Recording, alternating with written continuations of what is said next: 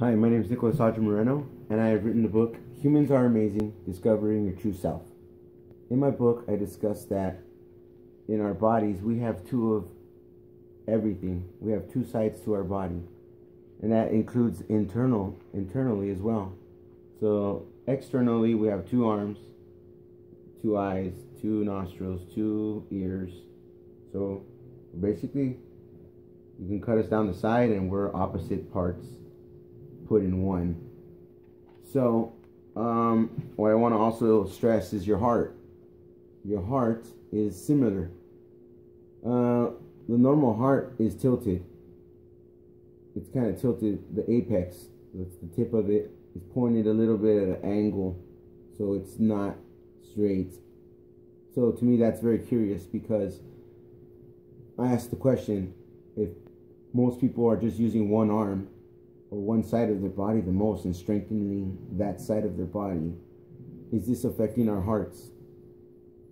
And if you notice in this heart diagram, the left side is much smaller than the right. And coincidentally, this left side is the side pumping nutrient-rich blood through the arteries to your body, so your muscles can receive it. And this side is returning empty blood. So by most people using one side, the right side, because 90% of the world is right-handed and 10% is left-handed. So most of the world is only using one arm. So I propose that if people use both arms equally and therefore strengthening the other side of their body, that your heart would probably be straight.